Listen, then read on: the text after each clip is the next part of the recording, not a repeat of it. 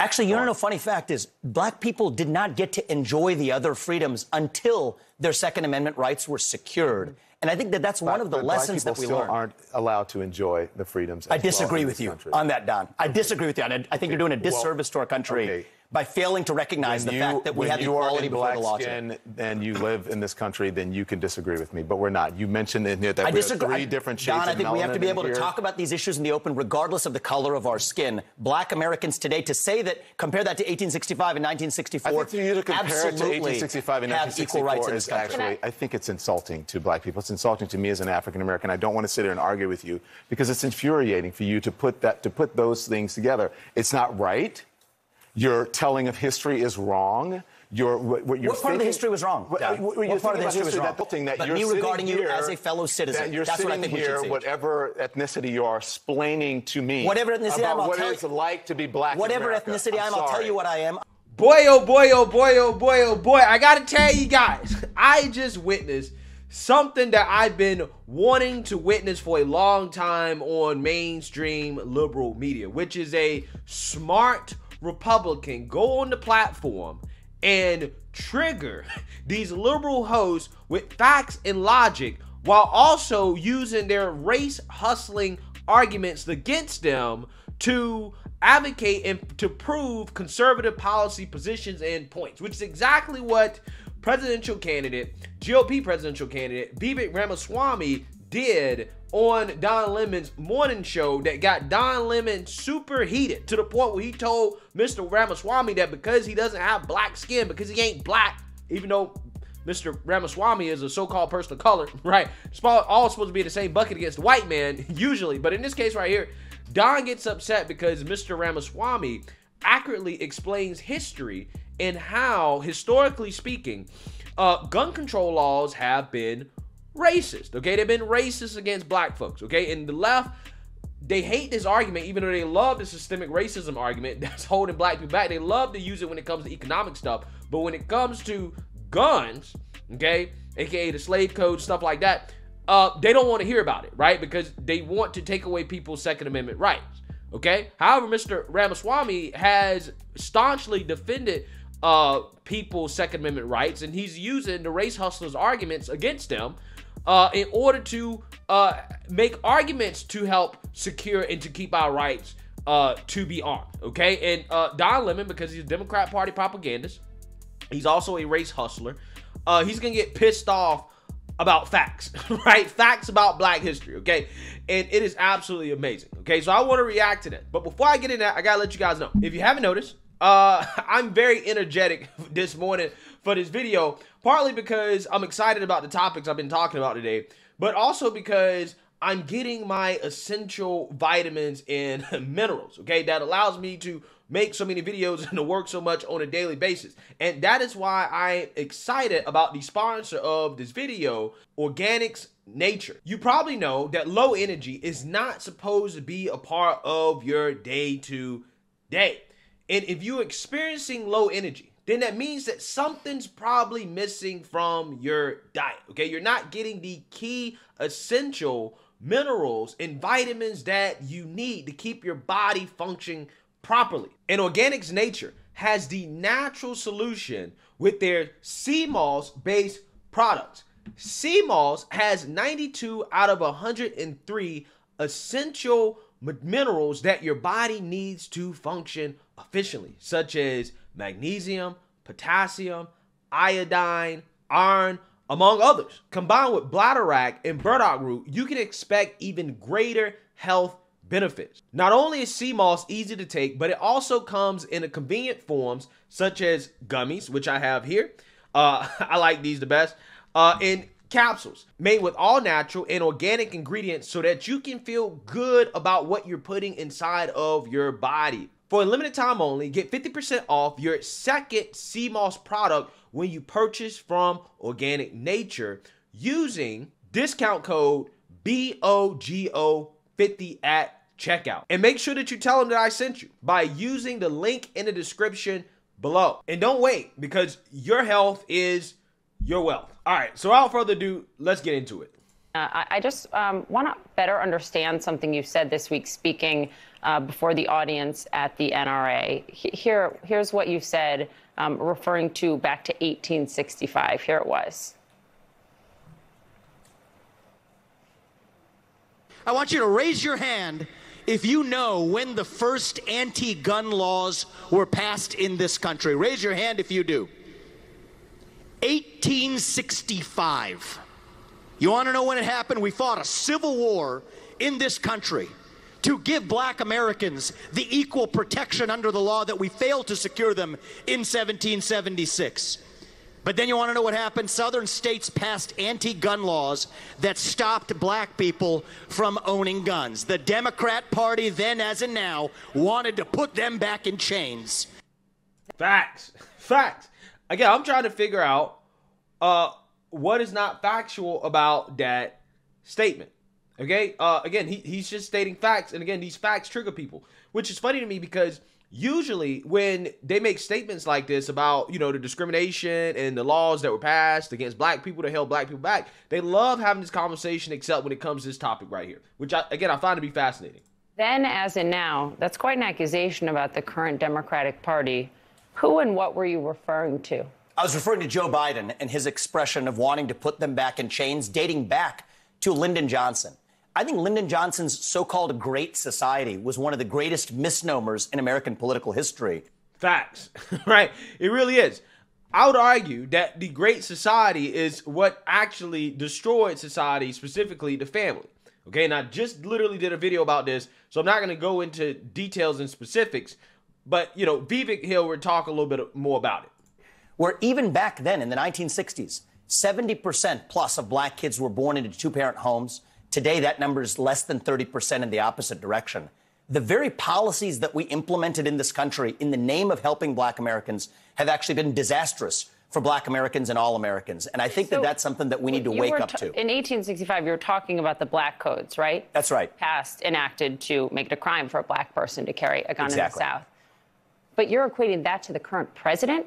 You're referring to economic change? What are you saying? Well, I was referring to Joe Biden's, I think, ill-chosen expression to say they're the party that wants to put you back into chains. What I'm actually saying is that if you look at the policies of the modern Democratic Party... about Democrats. Absolutely. So what I'm saying is that actually it's policies like that of Lyndon Johnson and Joe Biden that are actually holding black Americans back. Lyndon Johnson's the war on poverty? Yes, and in particular, his Great Society, where he actually created incentives in the family where if you're a family, you could actually get more money by not having the father in the home. Guess what you get? You get what you pay for. And I think it's been really bad for the black community. I think it's really bad for all Americans. What do you have any? So again, it's funny because CNN is pushing back so hard against this. Well, first about acting dumb, acting stupid, like they don't know what he's talking about. Maybe they don't. Maybe they're not that educated on this issue.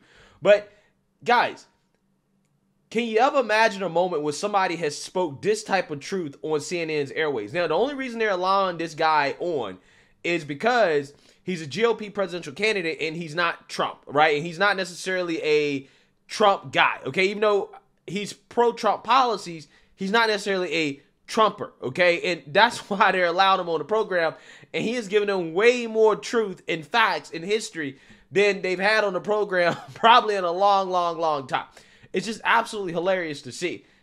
Anything on this before I move on to China? I don't see what one has to do with the other, but go on. I took up a lot of time with Fox. Oh, it's fine. We have time. I don't really see what one has to do with the other, especially consider and using the Civil War to talk about black Americans. That war was not fought for black people to have guns. That's not. That war was fought for black people to have freedoms in this country. Yeah. You know what's funny about that statement Don Lemon made?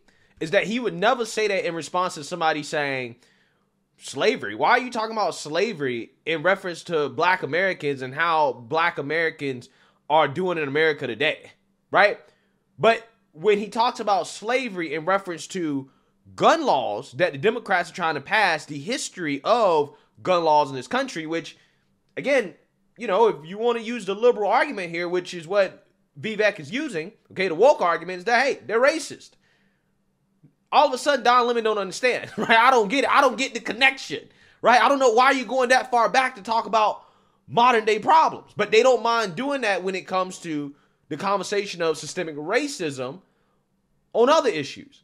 It's just funny to me how Don gets so triggered by this. He seems so kind of taken back and like maybe to a certain extent even uninterested in having this conversation that he's, in my opinion, probably not really prepared for, right? He didn't really expect to get this much truth. Actually, that's why the Civil War was fought. Okay. And the sad part about it, that wasn't fought for black people to have guns. I think. Actually, you know, funny fact is, black people did not get to enjoy the other freedoms until their Second Amendment rights were secured. And I think that that's one of the lessons that we learned. Black people still aren't allowed to enjoy the freedoms. I disagree with you on that, Don. I disagree with you. I think you're doing a disservice to our country by failing to recognize the fact that we have equality before the law. And you live in this country, then you can disagree with me. But we're not. You mentioned in here that we have three different shades of melanin. Don, I think we have to be able to talk about these issues in the open, regardless of the color of our skin. Black Americans today, to say that, compare that to 1865 and 1964, I think for you to compare it to 1865 and 1964 is actually, I think it's insulting to black people. It's insulting to me as an African American. I don't want to sit here and argue with you because it's infuriating for you to put those things together. It's not right. Your telling of history is wrong. What part of the history was wrong? What part of the history was wrong? That the Civil War was fought. You're making people think that the Civil War was fought for black people, only for black people to get guns and for black people to have. The Civil War was fought for black people in this country to get freedoms, a noble mission. And I think that even after we succeeded, we had to actually secure those freedoms. To reduce it in a speech at the NRA to say you're making people think, or you're trying to say that black people to get guns, that was the reason that you're there at the NRA. That was the reason for the Civil War. It is a fact. That's reductive. It's not reductive, I think it's insulting. There are a whole plethora of reasons for the Civil War. With due respect, I find your explanation reductive and actually insulting, including to black Americans, to say that black people today, compared to 1964, 1865, haven't made progress in part because of the freedoms we secured. And the Second Amendment was part of what secured them that freedom. Facts. See, this is what I'm talking about, right? This is what I'm talking about. Don Lemon has no problem when people connect today's modern day problems to slavery. When it comes to this conversation about so-called systemic racism on any other issue, he has no problem with it. He participates in that, right? He has no problem when Democrats come out here and characterize GOP policies as Jim Crow, right? Joe Biden's word, Jim Eagle, okay? He has no problems with those type of references.